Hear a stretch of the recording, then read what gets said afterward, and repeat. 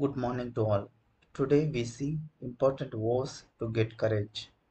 So do not fear, for I am with you. Do not be dismayed, for I am your God. I will strengthen you and help you.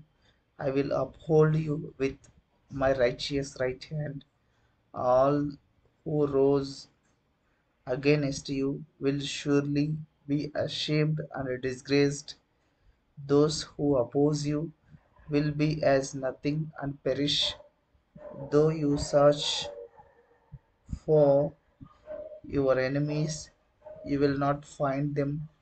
Those who wage war against you will be as nothing at all. For I am the Lord your God who takes hold of your right hand and says to you, do not fear, I will help you. Oh, God bless you.